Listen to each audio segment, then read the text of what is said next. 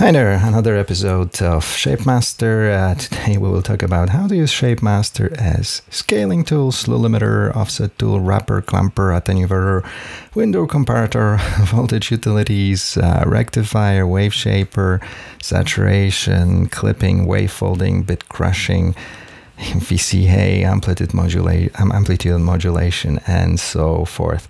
This module is just insane.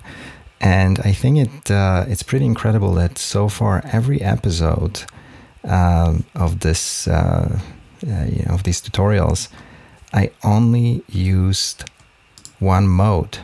See, there are 5 different modes, and so far we've been using only this automatic. So today we will switch to another one, which is CV Playhead. It's probably my favorite mode, and what happens is, let's do, you're supposed to connect your voltage into trigger gate input, and now this module becomes remapping module basically. So you can put any function, any transfer function inside, and you'll get the result. My recommendation is when you switch to this mode, also go to this option first and last nodes and decouple them, because if you don't, you will have this. However, with decouple, this really becomes much more flexible and convenient tool. So right now, notice that this module doesn't do anything. CV comes in and gets out and doesn't get changed. However, we can use it as a scaling tool. By the way, there are some tooltips here, so you can always see, okay, 3 volt, 3 volt, or sorry, 7 volt, right? So now it becomes a scaling tool between 3 and 7. So, scaling tool.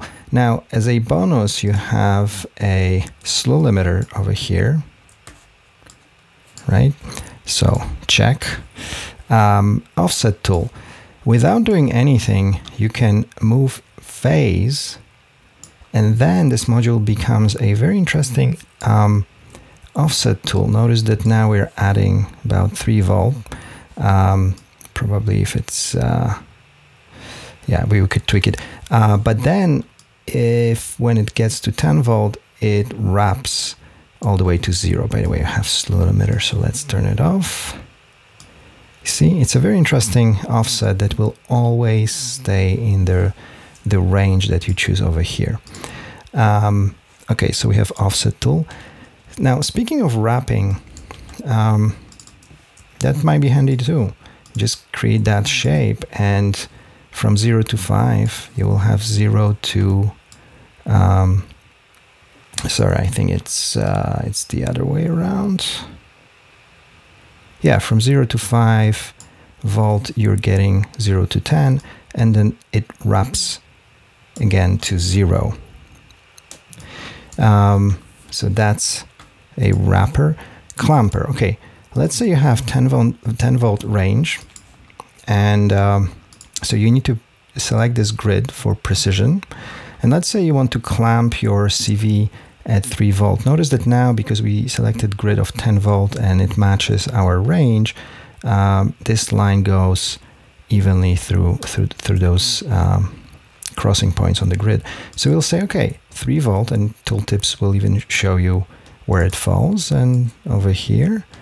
And all we need to do is, I'm holding command, by the way, right? And now we have a nice clamper. The voltage will never go outside of this range. So, clamper. Okay, attenuator. For attenuator, it's probably the simplest. You can do, hold on a second, this is better. Let's say you have the starting shape, and you just press invert. Now it's inverter. And obviously, you can manipulate it a little bit. Obviously, it's not the most convenient attenuator if you have to move 2 nodes, but hey, it works. Window comparator. So this is great. Normal comparator would look like this. Now, Let's say I want to use it on bipolar signal, like audio, for example.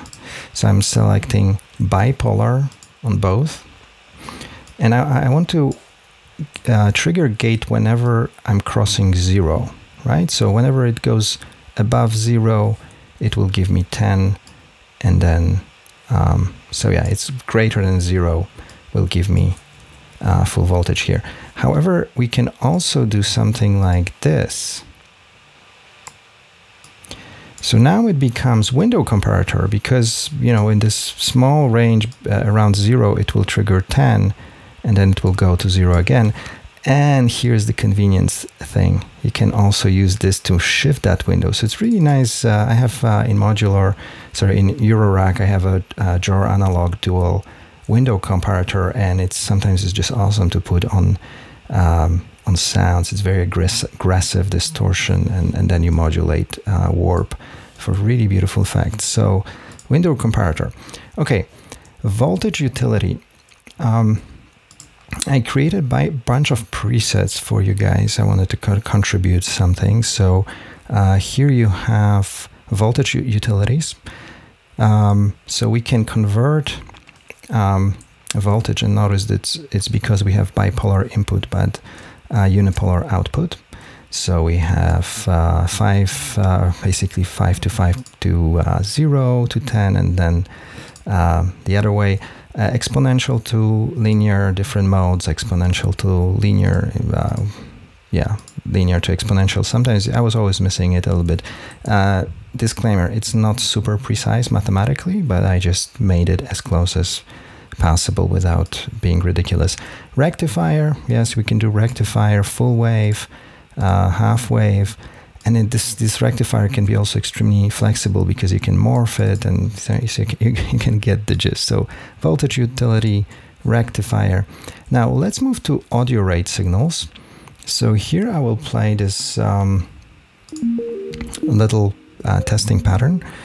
So wave shaper is very simple. From the starting shape, I'm pressing, right-clicking on this node, and I'm getting S shape.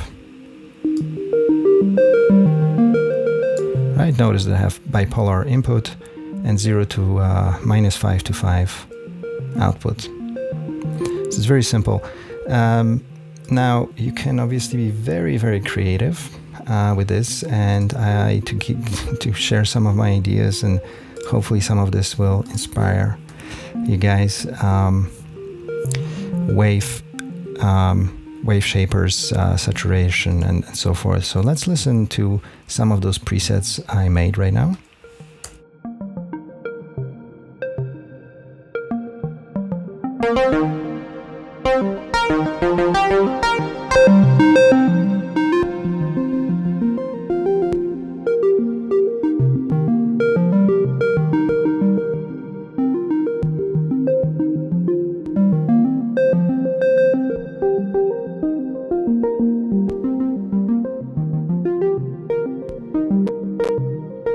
So yeah, saturation, distortion, clipper.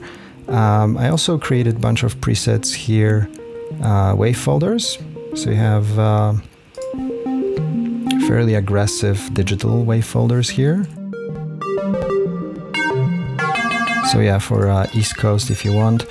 For East Coast, actually, I created a softer version, what I called analog folder.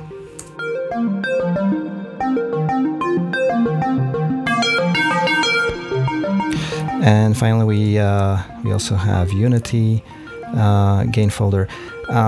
And so yeah, wave folders, and let's go to bit crushing. So here we have another series of bit crushers.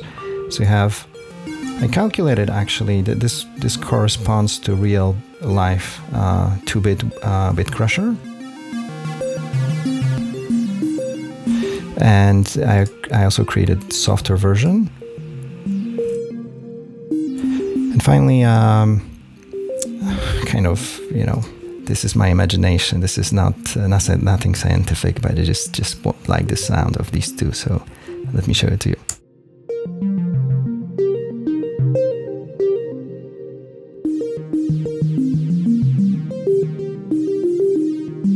So yeah, bit crashing and kind of destroying her signal. And finally, let's initialize this shape again. And this is maybe a good point to review. Decoupled, straightforward ramp, and make sure you have this mode on CV. And remember that we can also use this module as VCA. So instead of this VCA, we will go through this module over here. Okay, and now we are, and it doesn't yet work because we need to switch from bipolar to unipolar. And this VC is very comfortable because even with one knob you can make it punchier. So it's very nice. And since we can do this, we could also do amplitude modulation.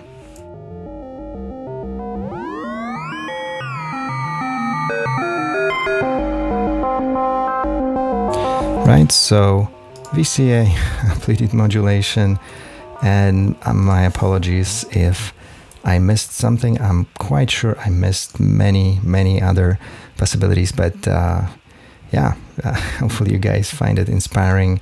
And as always, ShapeMaster is just awesome.